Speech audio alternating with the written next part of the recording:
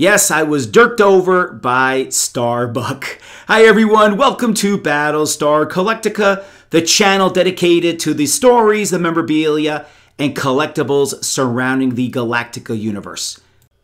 This past January, I made the very long ride from California to Albuquerque, New Mexico to meet Starbuck himself, Dirk Benedict.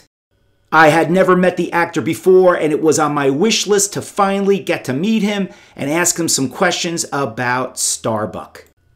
Because of time constraints on my part, I only could attend the first day and had to be back on the road no later than 10 o'clock the next day, which was Saturday the 20th. And before I purchased my tickets, I was assured by the convention people that yes, Dirk Benedict would definitely be there at his table to meet and greet fans. After a horrible car ride, I finally checked into my hotel room and made it over to the convention hall and immediately went to the autograph room where all the actors were set up and made my way to Dirk Benedict's table.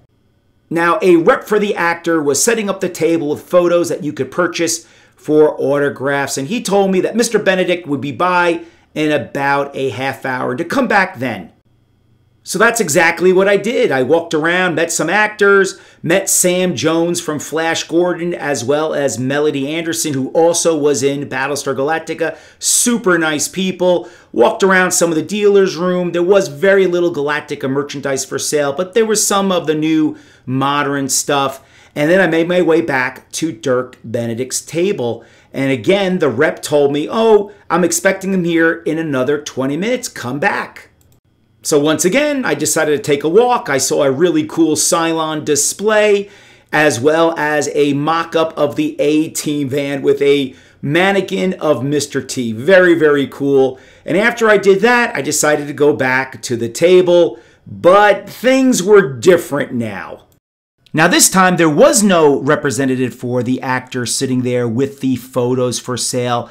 The photos themselves were actually put into a bag, and they're behind the black screen that you see there right under the actor's name. Now I start to get a little sick feeling in my stomach that Dirk Benedict was not going to show up. The car ride and the hotel had cost me a lot of money, but a rep from the convention itself said, oh no, he's definitely going to be here today. Just go walk around again for 20 minutes and come back, and I'm sure Mr. Benedict will be at his table. Okay, so I wandered around for about 20 minutes. I came back, saw Sam Jones again, who gave me a high five, and I noticed a commotion at Dirk Benedict's table. The rep was no longer there, and there now was a sign. Dirk Benedict had decided to blow off the very first day of the convention, and I can understand if he was sick or simply couldn't make it, but evidently he was there that Friday wandering around the convention hall, taking photos with fans. So it makes no sense to me why he would not even show up at his own table. To make matters worse, it was advertised that he would be there Friday. And even a rep from the convention could not believe that he didn't show because they sold a lot of tickets to fans who wanted to meet the famous A-Team and Battlestar Galactica actor. Now, to say that some people were upset is an understatement. There was a family that made the flight all the way from New York City to meet the actor, and they were not happy that he did not show up. And there was a fellow Galactica fan from Canada who, like me, had to be on the road the next day very early. He just kind of shrugged his shoulders saying, well, I got to meet Flash Gordon. Maybe next time I'll meet Starbuck.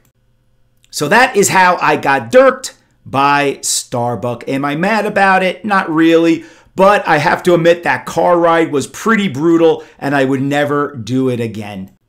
If you enjoyed this episode, please subscribe to the channel, share with your fellow Galactica fan. I will see you in the next episode. Have a great Galactica day, everyone.